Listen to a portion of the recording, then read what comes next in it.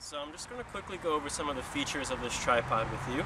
I'll start at the bottom here. This tripod does come with spikes. You just have to roll the little rubber tips down on all three legs, and you'll have spiked feet. Just put that back up. It uses the clip extension system, so you don't need to twist anything. It's all very simple and easy, and actually relatively smooth.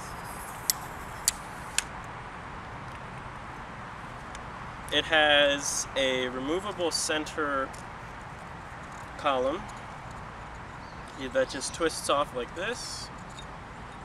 There's more than half of it gone. Then all you do is you loosen this column and it pops out. That's good if you want to put it in upside down, if you're doing macro photography.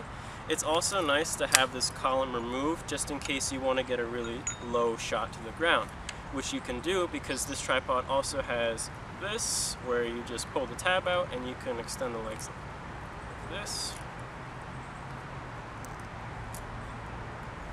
And you can see that it's going to sit very low on the ground.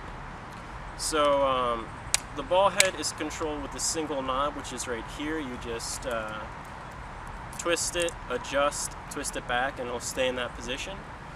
It has a quick release plate right here that snaps into place, and that's about everything that this tripod does. Okay, so for a tripod that costs $66 and weighs only 2.2 pounds, this tripod is very well made. It's made mostly of aluminum with some plastic seen here and there, and it can support up to 4.5 pounds, which is decent enough for this price range.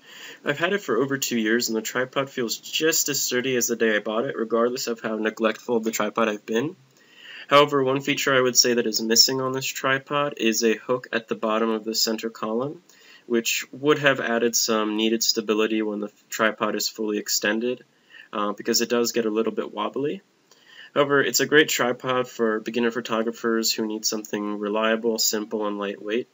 And considering it only costs $66 and will probably last you several years, I would definitely recommend this tripod to anyone.